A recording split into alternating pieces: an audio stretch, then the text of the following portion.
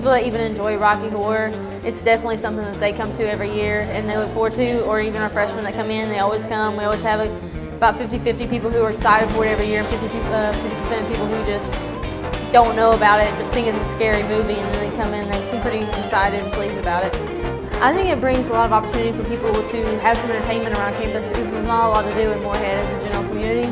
So being able to have events like this on a weekly basis or even once a month, it brings people together and brings a lot of people around so people can meet new others and then want to stay in Moorhead, because I think that a lot of people leave because they get bored, so it really diminishes the amount of boredom around the community. It's always a good time to come out. I mean, it's a free show, it's free food, and we always get a good turnout. Usually it's standing room only in the classroom that they show it in, so we definitely get a good turnout for a success. There are definitely some interesting costumes, a lot of really creative ones and a lot of ones that are kind of scary or gory. I saw somebody with half a CD through their head and saw a deer and a hunter and stuff like that. So, and there's a lot of ones that go all out every year.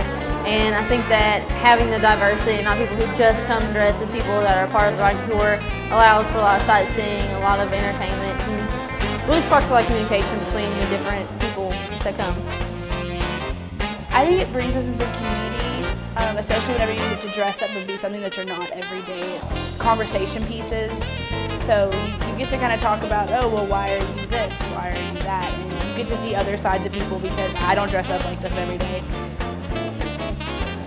I think that everyone should come and experience Rocky Horror eventually once in their life, and being right here in Moorhead State would be a great opportunity to come and experience what it's like to have a crowd interactivity for the first time when watching a movie or show.